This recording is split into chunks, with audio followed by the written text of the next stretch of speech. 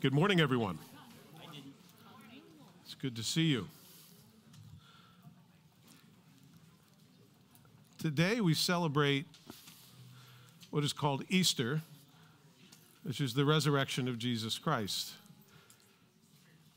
It is the most pivotal, most important memorial that we can have, and we're going to do communion to remember what Jesus has done for us before the resurrection. And of course, you know there is no resurrection without a crucifixion. It's the same with us. So as we come together, I hope if any of you don't have a cup with you that wishes to participate, if you could raise your hand, we'll have the deacons get you one.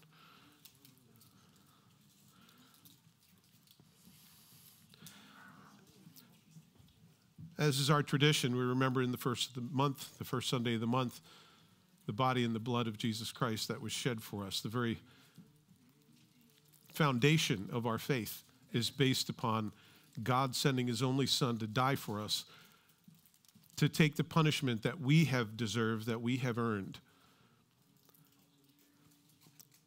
If you guys would take the top and just peel the little cellophane layer off, you'll see a small wafer there. If you can lay hold of that. This wafer represents the body of Jesus Christ. On the night that he was betrayed, he took bread, unleavened bread, a symbol of purity, and he broke it. And he says, "This is my body, which is broken for you." And so we remember that Jesus' body was broken for us so that we could be made whole, spiritually have life.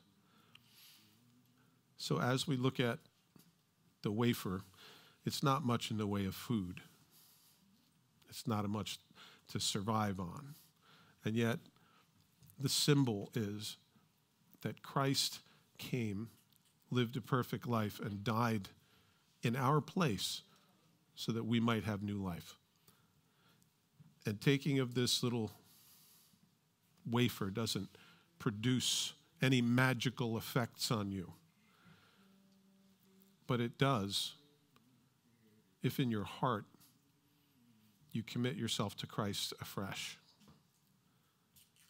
Then it does all sorts of things. Why don't you pray with me? Lord Jesus, we remember your sacrifice. We remember how your body was broken on the cross. I thank you that you came willingly. You offered yourself in keeping with the scriptures that we might have new life. I pray, Lord, that in our hearts and in our minds that we might sanctify you as Lord, as boss in our lives. That as we take it, that we too would follow after you. We thank you for the provision that you made for our sin and that we don't have to fear death any longer. Thank you, Lord Jesus. Amen. You can eat.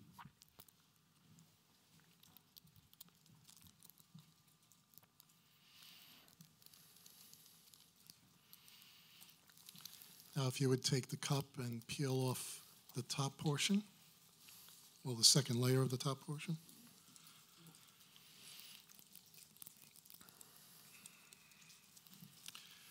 Whenever we drink this cup, I'm reminded in the Old Testament when God declared to Moses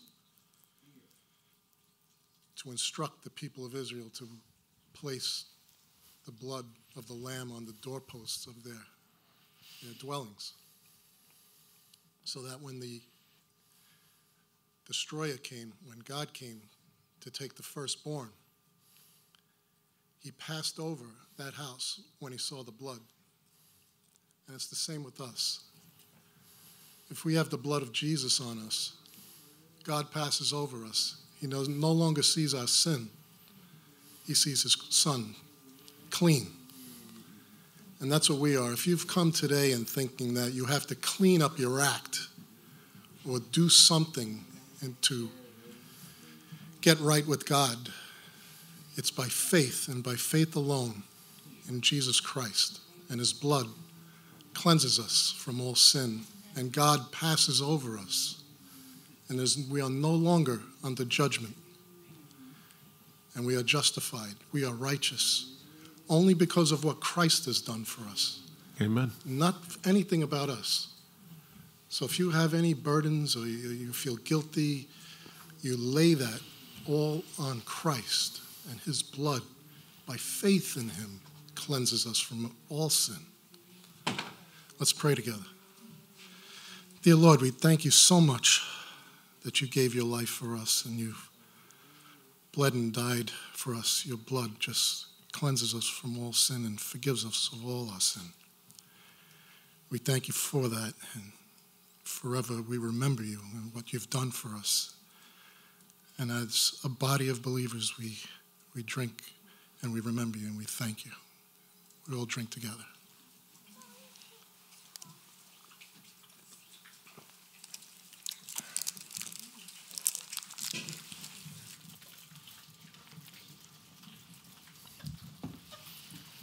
Thank you, brother.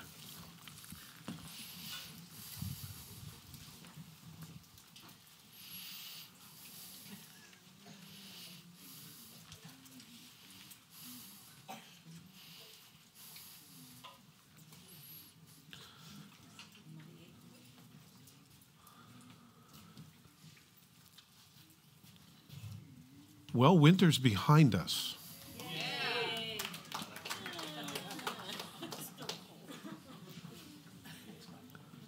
And it's starting to get really, really nice outside. And flowers are popping up, and magnolias are popping out, and cherry trees are blossoming. What a great time for God to come and send his son and bring him to life through resurrection. It's just the perfect time as the earth mimics what it is that God has done, or God basically is following along with his creation, with what Jesus did for us. You can guess what today's message is about. You're right. It's about Jesus. You're right. I don't know about you, but for me, I struggle every Christian holiday because I have to kind of sort through my heart as to what it really means, again, because it seems like the same story, right? Because it is. And yet, I always dig deeper and I want to find something more to it and I want to understand it, or else it just becomes this sort of thing where I can use the same PowerPoint I used last year and we just go over it all again. And you're like, yeah, I remember that last year. I saw that. And I don't ever want to do that because I've sat where you're sitting and been very unhappy. And I never want any of you to be uninspired and not understand what it is that God wants for your life today. And so that's a very heavy thing for me. So pray with me. Father, this morning as we look into your word and we look at the reason that you came, I pray, Lord, that it would mean something, that you might touch us on a deep spiritual, emotional level, that we might connect with you today. Not just another day to punch our card and warm a seat and leave and forget all about it. Not just another holiday. But Lord, that today we would meet with you. That by your word and by your spirit, that you might meet with us. It's my heart's prayer, Lord, and our prayer together as a body. Help us to see you afresh. In Jesus' name, amen. Well, he is not here, for he is risen, as he said. Come and see the place where the Lord lay. What great news that is. And what a terrible thing it is that the slide didn't show up behind it that I put there. If you can imagine the tomb, that's what it was. It's my fault. Human error, a great way to begin. And yet that's the problem, isn't it? That is why Jesus came, because of human error. Because we're all born in sin, we're born twisted, we're born broken, we're born selfish, we're born And we have all of these wonderful psychological names for all of our maladies, like megalomaniac, obsessive compulsive, bipolar, selfish, angry, lustful, boastful, proud. And that's the problem. And that is why we celebrate today, because Jesus came, died for our sins, and rose from the dead to show that death has no reign over him. And so that you and I have a hope that by following him that we won't die. It's the thing that everyone runs away from and nobody wants to talk about. It's a big elephant in the room. We're all going to die. That's why everybody's wearing masks. Everybody's afraid. It's funny. You can be outside walking, and if you don't have a mask on, and people do have masks on, they tend to go like this. You'd be 10 feet away because people are afraid to die. That's the bottom line. Nobody wants to die. Although that's when our real life begins. But it's hard for us to understand that because we have such a grip on this world. We're placed so firmly here by gravity and all other things. Jesus came and died and rose from the dead, and we remember that today.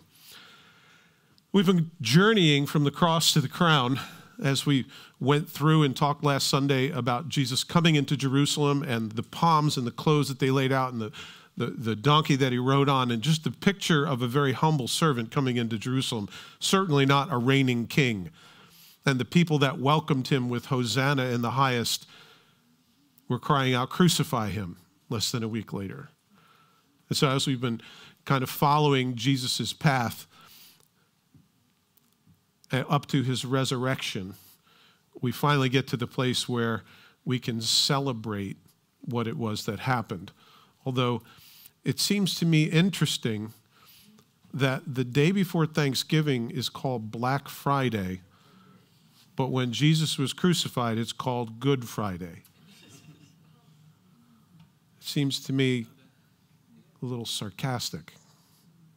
And yet, without the crucifixion of Jesus Christ, we would have no hope morally, because we would have to stand before God and be judged on the basis of our innate goodness, which on a scale from 1 to 1,000 is a 0. So let's talk about what it is. It's not about the bunny. It's about the lamb.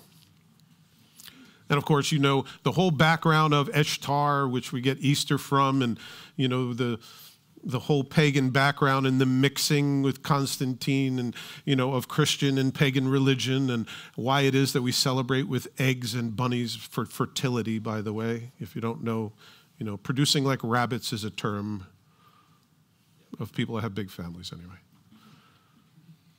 So you guys all understand that, and just even me saying the word Easter kind of, it's like giving birth to something I don't want to say. And yet, I think we need to take it back. I think we need to take back Easter. I think we need to take back the rainbow.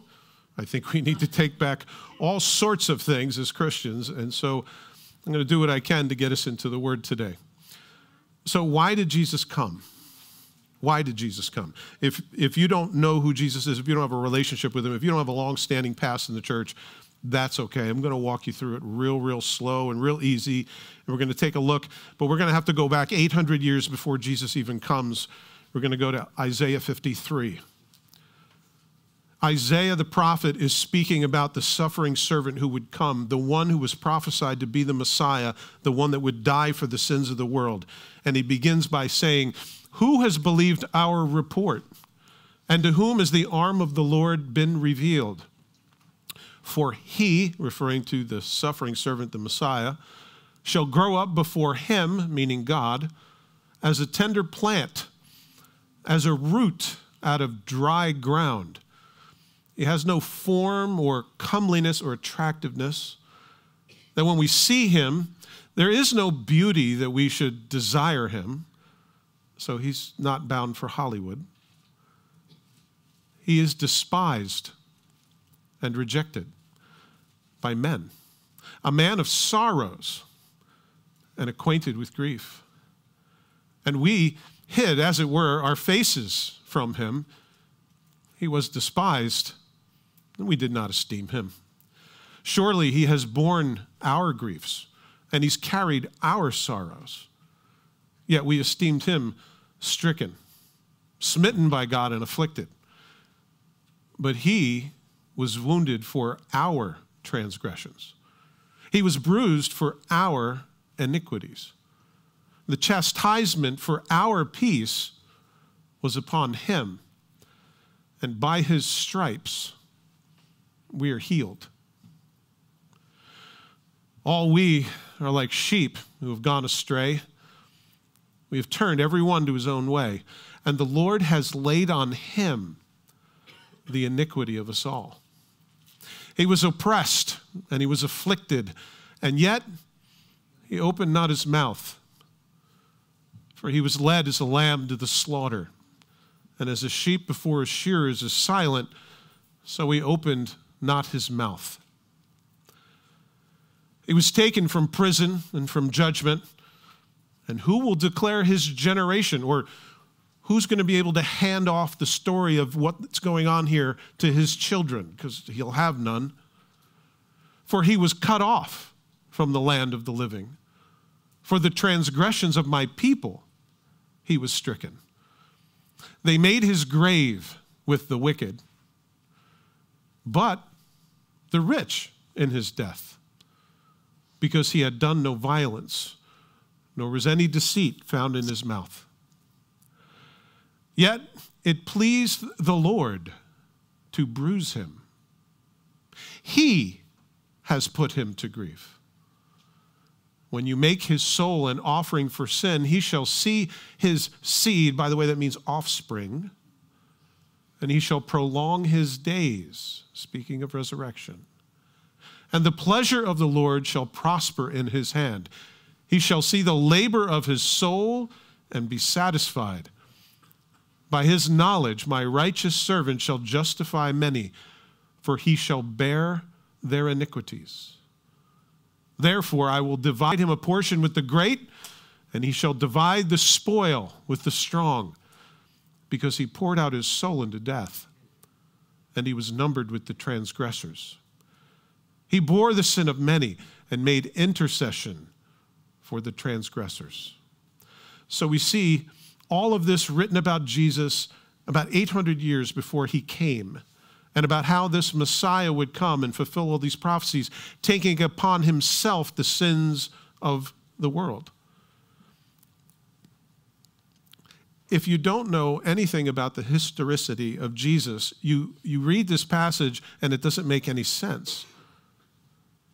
And yet when you read it and you understand all of these things were fulfilled in Christ, it's a tremendous thing. And it says that it pleased the Lord to bruise him. Why would God be pleased with the death of his son?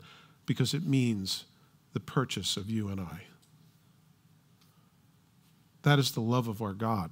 And that is an amazing thing to me. So why did Jesus come? It depends on who you ask. If you go out on the street and you take a poll, why did Jesus come? People will just tell you, well, he was an ordinary man like you and me. Why'd you come? Because your mother and father decided they were going to have a night of wild passion, and suddenly you were created. Well, that suddenly makes life very kind of empty and meaningless, doesn't it? So in Jesus' own words, I would like to tell you why he said he came. These are the words of Jesus. If you have a Bible and open it up, you'll find it all in red letters except for just a couple passages, and I'll point them out to you. But in Jesus' own words, he says this: do not think that I came to bring peace on earth. It's interesting. Don't we sing that at Christmas? Peace on earth, goodwill to men. Jesus said, I didn't come to bring peace. Some people will tell you he did. Jesus says in his own words, do not think that I came to bring peace on earth. I did not come to bring peace, but a sword.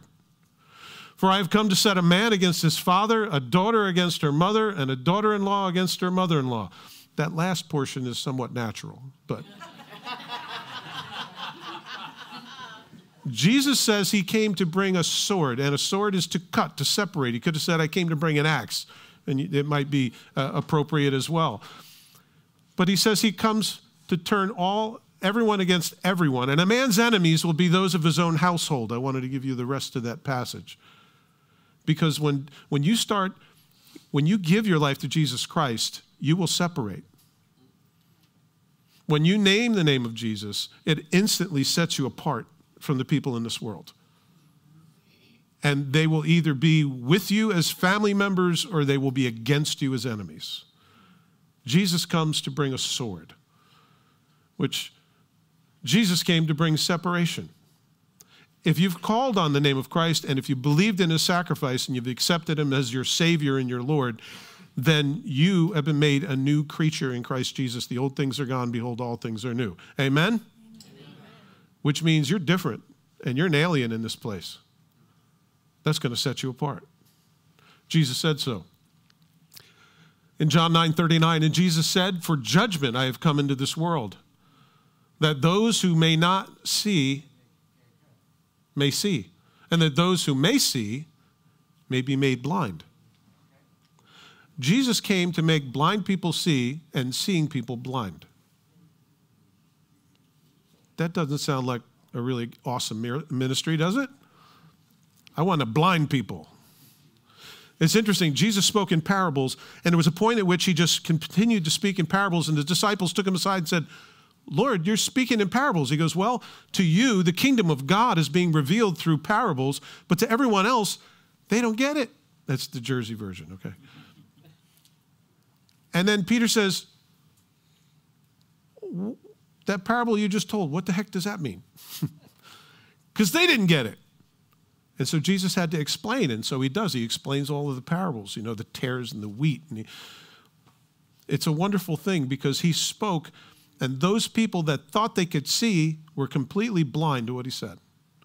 And yet there were people who were blind from birth that Jesus would just go speak a word, or he would touch them, or he would spit in the dirt and rub it in their eyes. Isn't that wonderful? It's like, whoa, whoa, Jesus. Social distance, brother. What's up with that? You're going to spit in my eye? What's up with that? Except instead of infecting somebody, he healed somebody with it. Jesus came to judge sin in each of us. If we're going to be prideful, self-sufficient, think, I'm going to stand before God because, you know, he's got a good man in me. And, you know, he picked a good person when he picked me to be on his team. I'm confessing myself to be blind. And yet if I confess that I'm blind and I need a Savior, that's because I finally see. Jesus said in John 18:37, it says, Pilate therefore said to him, are you a king then? And Jesus answered, you say rightly, I am a king.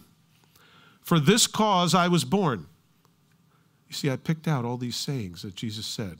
This is why I came. For this cause I have come into the world, that I should bear witness of the truth. Everyone who is of the truth hears my voice. You guys probably know the next verse. Pilate looks at him and says, what is truth? The people in this world will say, what is truth? Truth, by the way, is at a premium these days. There's no such thing as truth. There's just your opinion. Have you noticed that? Today, I identify as a German Shepherd. Therefore, if I bite you and tear your arm off, I can't be held responsible. I can't be held responsible for my behavior. Truth is no longer truth. Truth is just your opinion. Jesus said, I have come to be a witness of the truth, that there is a right and there is a wrong. And it's not for us to judge, it's for God to judge, and it's for us to listen. What is truth? Truth is what God says it is. He's the very definition of truth. Jesus came to be the truth, to be the visible truth of who God is and what his character is. And we get to see him and accept him as our Savior and our Lord. In Mark 2:16 and 17, it says, and when the scribes and the Pharisees saw him eating with tax collectors and sinners, they said to his disciples, How is it that he eats and he drinks with tax collectors and sinners? When Jesus heard it, he said to them, those who are well have no need of a physician, but those who are sick. I did not come to call the righteous, but sinners to repentance. Jesus said, the reason I'm with them is because they listen. Jesus spoke parables to the Pharisees, and he talked about two sons. There are two sons. One son says, Dad, I'll do whatever you want me to do. And he says, go out in the field and work. And he goes, right on it, I'm on it. And he goes out, and then he just doesn't. And then another son, he says, I want you to go out and work in the field with your brother. And he goes, no. But as he walks away, he goes into the field, and he actually does begin working. And Jesus asked the question, which one of those sons did the will of his father? And the Pharisees answered and said, the second one. And he says, I tell you, the tax collectors, prostitutes, will make it to heaven before you do. Because they were the ones that said, oh, yeah, we love God. We're going to do what God wants. And then they were doing whatever the heck it is they wanted to do. And it was about a performance. And a lot of people think that's what the church is all about. It's about people performing. It's about people being something they're not, or wishing, or hoping, or manufacturing some kind of an imagined God in their mind to serve. Sounds like somebody who's lost. The church isn't a museum for good people. It's a hospital for people who are broken. Amen? There's not one person in here who can say you got it down. I got my life down, man. I don't make mistakes anymore. I'm not angry. I don't have hurtful thoughts toward people. I don't get road rage. It's a partial confession on my behalf. Couldn't even say it with a straight face. Jesus says it's the tax collectors and sinners who need a doctor, and I'm there. And you know why? You have to be consenting for a doctor to work on you, don't you? You know, if you're bleeding, the doctor says, hey, let me see that. No. Okay. No problem. I'll sign you out of here, but not with my care. I'm not taking responsibility for your sorry bleeding self, right? You've got to submit and trust somebody to do that. And it's the same thing with Christ. We've got to submit. So Jesus came to heal sinners. He came to speak words of life into their spirit so that their souls might become alive, which is a very different thing than just always being healthy, wealthy, and wise. In John 6:38, Jesus says, I have come down from heaven not to do my own will, but the will of him who sent me. Jesus says, the reason I came was to do what the Father sent me to do. And of course, you remember him in the garden as he prays, and he says, Father, if this cup can pass from me, but not my will, but thy will be done. You ever been in that situation where you know that you're called to do something that you don't want to do? And you say, Lord, I wish you could just wipe the slate clean and I don't have to do this thing. Jesus knew fully what it was he came here to do, to give his life. And he submitted his will to his heavenly Father. He came to be an example for us. Jesus came to be obedient. He came to be obedient to the will of his heavenly Father, the one in whom Isaiah says it pleased him to bruise his own son. That's tough stuff. In Matthew 4:23, and Jesus went around Galilee teaching in their synagogues, preaching the gospel of the kingdom, and healing all kinds of sicknesses and all kinds of diseases among the people. So when Jesus came, everything he did demonstrated why he came. Did you know that everything that you do demonstrates your purpose?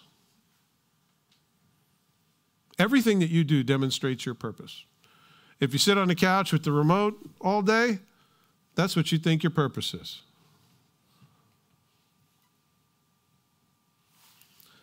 Jesus did all these things because it was in his purpose. He came to teach, to preach the kingdom, and heal all kinds of people. Why? To demonstrate who he is.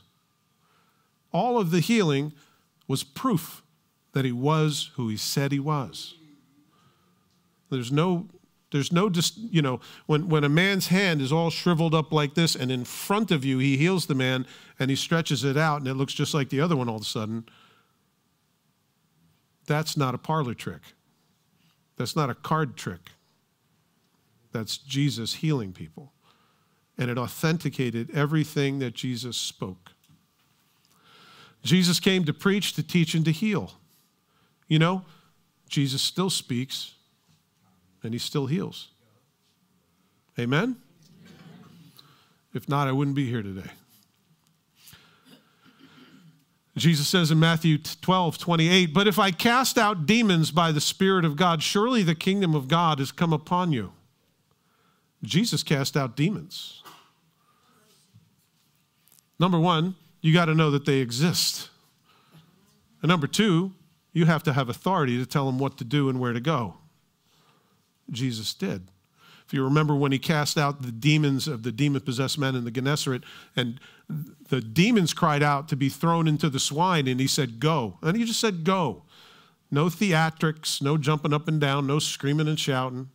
Just go. And they went. The guys who were watching the pigs were pretty upset about it. But why are there Jewish people herding pigs that are non-kosher?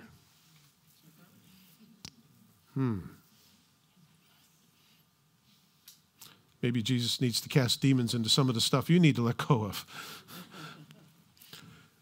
Jesus sees the two demon-possessed men that are up on the hill, and yes, that's very much what they look like, I believe, from the scriptures. And Jesus cast out the demons, and they were in their right mind, and Jesus asked for somebody's clothes so they could put some clothes on them. And they were in their right mind. The people of that area came and saw them that they were in their right mind, and they say, oh, Jesus, you got to get out of here. In both those cases, Jesus, you got to leave. The people said, you got to go. We don't want you here. Too freaky. That's what they did. I think about Mary Magdalene, who was said of Mary Magdalene that 7 spirits got cast out of her. Isn't it interesting? You don't have the story anywhere in the scriptures about Jesus actually doing it. But he cast 7 evil spirits out of her. And she was a known prostitute. It's interesting. I wonder what rumors floated around Jesus' ministry as they traveled with a known prostitute. Do you know the liability of having a team like Jesus had? Jesus came to demonstrate his authority to us, the authority over the works of evil and demons themselves, his authority. Jesus says in 19:10 of Luke, for the Son of Man has come to seek and to save that which is lost. Jesus says the reason that he came was to seek and save that which is lost. How many of you were lost? Amen. It's proof positive. He's still doing it today. He's rescuing us from ourselves when we were lost. And he found us when we were all on our own and we didn't have a moral compass and we thought we knew the right thing to do, but we ourselves didn't do it. When we knew what everybody else should be doing, but ourselves, we were lost until Christ came. And I knew in selecting that slide that it might be a mistake.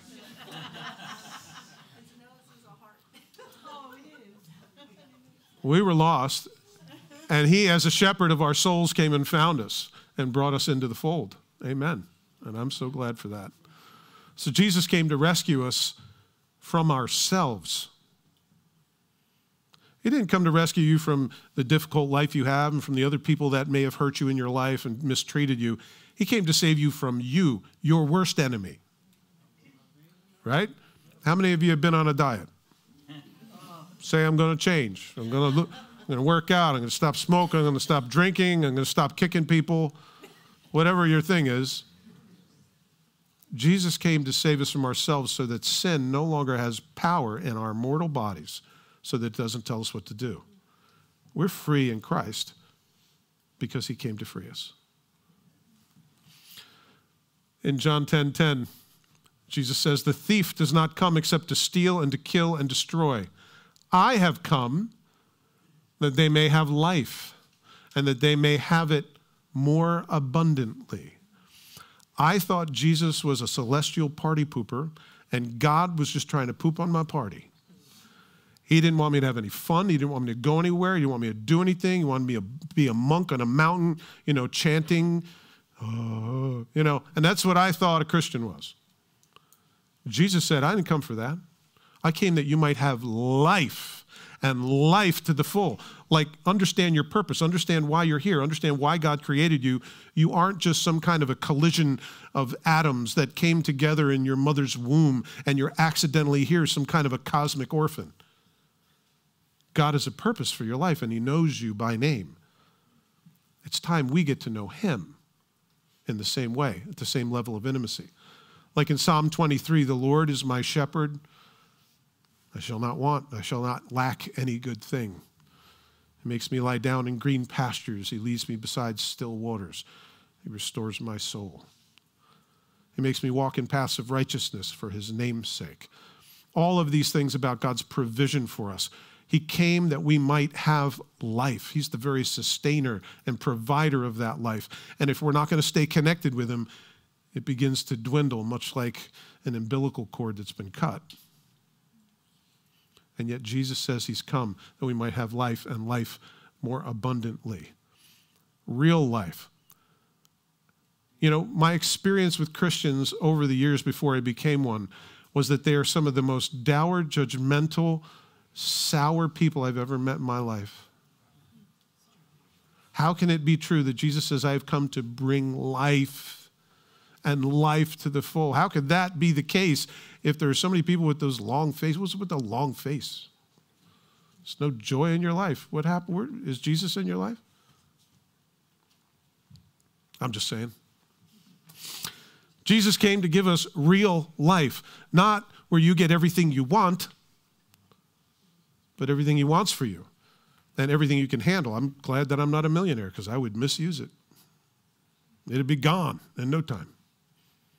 I'm not gifted in the way that God should give me $1 million. And I'm okay with that. Just like I don't ride a unicycle. It would be death to me.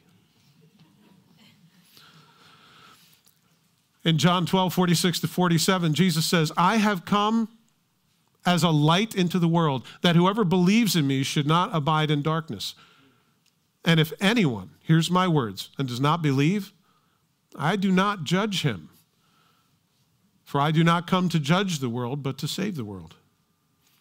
Jesus comes out with a call to everyone, those who might come. He comes with an invitation. He says, I'm not coming to be a party pooper.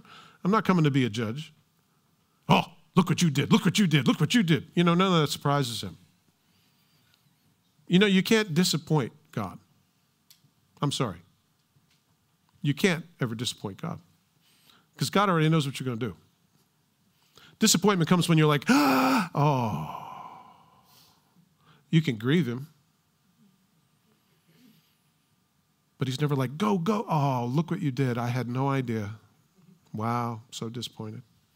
And yet, I don't know about you, but I always thought God was the judge who stood up there waiting until I just stepped over the line. He was going to throw a lightning bolt at me. How many of you have had that vision of God? How many of you had earthly fathers that were like that? Maybe. Yeah, unfortunately, we project onto our heavenly Father the things that we learn from our earthly father. Jesus says, I haven't come to judge. I love this picture.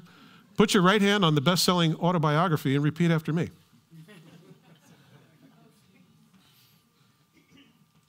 The Bible, when you're in court, never mind. Jesus will be the one who judges humankind eventually. For the Father judges no one at all, but he has entrusted all judging to the Son, John 5:22. But when Jesus came, he didn't come to judge. He came to heal. He came to help. He came to teach. He came to preach. He came to heal. But he will be our judge at some point. And we will have to stand before him and give an account of the things that we've done in the body. That's what the scripture says. And the only thing that I'm going to stand in judgment for before God is whether I accepted Jesus Christ as my Lord and Savior and accepted the forgiveness of my sins by his shed blood. How about you? Everything else is academic. He's my defense attorney. I got an in. He knows the judge. So, Jesus didn't come to judge the world, but that he might save the world. Do not think that I have come to destroy the law or the prophets. I did not come to destroy, but to fulfill. Jesus said, I didn't come to bring rebellion. I didn't bring to mess everything up. I came to fulfill the scriptures. Everything that you saw in Isaiah 53, he came to fulfill that. He was a man and God on a mission. And he came to fulfill that which the Father would have him do. Jesus came to keep his promise because it was the promise that he would come, that he would be riding on a donkey, lowly, and riding into Jerusalem, exactly the time that he came, and that he would be crucified. And he told his disciples 3 times, guys, he took them aside, just want to let you know, we're going into Jerusalem. It's not going to go really well. And they didn't get it. None of them. They didn't get it at all. Jesus came for all of these reasons, but he came to die. And he knew that he came to die, and he did it willingly because he chose to. That is the most amazing thing about Jesus' coming. But he also knew, number 2, that he was going to rise from the dead. In John 1:29, it says this, the next day John saw Jesus coming toward him and said, behold, the Lamb of God who takes away the sin of the world. When he was baptized, he was said by John the Baptist, and John recognized he's going to be the guy who's the Lamb of God. He's the one who will be the sacrifice for the sins of the world, which is an amazing thing right at the beginning of his ministry, and 2 of the disciples decided to follow him. So you see, it truly is about the lamb, and it's not about the bunny. Jesus came to die for our sins. Who would you be willing to die for? Maybe a handful of people. Would you die for your worst enemy? Would you die for somebody who hated you, who spat on you, who wanted to kill you, who hung you on a cross, who mocked you? Jesus, even while we were still yet sinners, Christ died for us. And as he was on the cross, he looked down and he said, Father, forgive them. They don't know what they're doing. Could you do that? Jesus did. And he leaves a great example for us. Jesus says in 10:45 of Mark, even the Son of Man did not come to be served, but to serve, and to give his life a ransom for many. And of course, the crucifixion is not something that we like to think about or even see depicted. But this is the cost of yours and my salvation and our freedom, is the torturous death of a perfect man and perfect God. That God came and submitted himself to these things, tempted in every way, even as we are, and yet without sin. He came to ransom our souls, to pay what was due because we were slaves. So, Jesus came to buy us back from slavery. I don't have a right, you don't have a right, if we've accepted this great gift from Christ, to just live our life any which way we want to. Because we've been delivered from slavery. So I'm not addicted to anything anymore, praise God. There's nothing that controls my life anymore because I've been bought. I'm not a slave anymore. If you haven't come to that place, you need to understand that the power is there. You just need to find it in Christ. I mean, I could chew on celery sticks all day long, but I'm still going to want to eat that cheesecake until something changes in my heart. And then I don't need celery sticks or carrots or anything else. And Jesus came to rise from the dead. He knew that he would experience death like he had never, and experience all the pain that he had never experienced because he was put in a human body. It says, and they will mock him and spit on him and flog him and kill him, and after 3 days he will rise, Jesus said in Mark 10:34. He was telling his disciples what was going to happen. He knew, as he walked to Jerusalem, he knew this was going to happen. He knew. and yet he did it. Jesus died and he rose from the grave for our hope.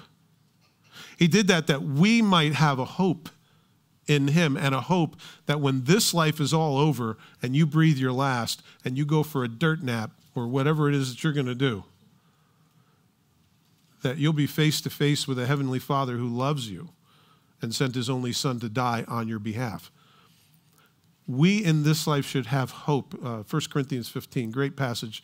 I deleted it from here. We have hope in tomorrow because Jesus lives. In John chapter 2, verses 18 to 22, Jesus was being challenged by the Pharisees, and they say, by what power or authority do you do these things? Because their power and authority was being challenged by everything Jesus did, because he was the real deal, and he was doing things, and they were just talking about it. The Jews answered and said to him, "What sign do you show us since you do these things?" In other words, that's proof. And he had to show them a sign. So it wasn't like Jesus hadn't done anything. They wanted him to do a private little miracle for them. I want you to do what I say. I want you to write my name in the sky or something silly. Jesus answered and he said to them, "Destroy this temple and in 3 days I will raise it up." Guess where he is? He's in Jerusalem at the temple. And the Jews said, "It has taken 46 years to build this temple, and you will raise it in 3 days?" But he was speaking of the temple of his body. Therefore, when he had risen from the dead, the disciples remembered that he had said this to them, and they believed the scripture and the word which Jesus had said. You see, Jesus said it, and they were like, "I don't get it." Until it happened, and they said, that's what he was talking about. He said, "Destroy this temple, and in 3 days I'll raise it." He was talking about this temple. And he did it, just like he promised. And he rose from the dead. Death, where is your sting? Listen, the sting of death is the law, because I don't measure up. I'm not good enough. I know there's a moral perfection that's here somewhere, and I'm way down here. So what hurts when we die is that we haven't done enough. We're not good enough. I'm not smart enough. I haven't done enough good things, and I certainly can't outweigh my bad things with my good things, because there aren't enough good things to do to outweigh your bad things, because that's not how you outweigh them. It's only through the shed blood of an innocent that the Old Testament was able to have covering of sin. And it's only the blood of Jesus Christ that covers us of our sin. Jesus died and rose from the grave for our hope. And I hope today you have that hope, that you know Jesus Christ, that you have a living, breathing, walking relationship with him, a conversational intimacy with God as your heavenly Father and Jesus as your Savior. Because that's the whole meaning of this Holy Week and of this season. And without that, we have no hope. And now, everyone who has heard this story and seen these words knows better. We're not held to account for the things we don't know. We're held to account for the things we do know.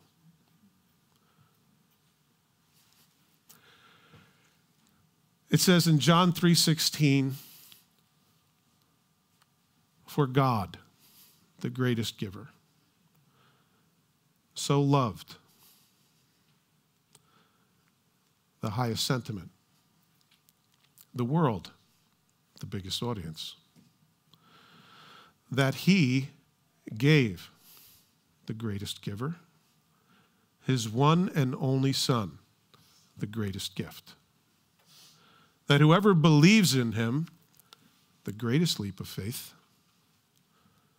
shall not perish, which is the greatest punishment, but have everlasting or eternal life, which is our greatest reward. That's why that's the greatest verse.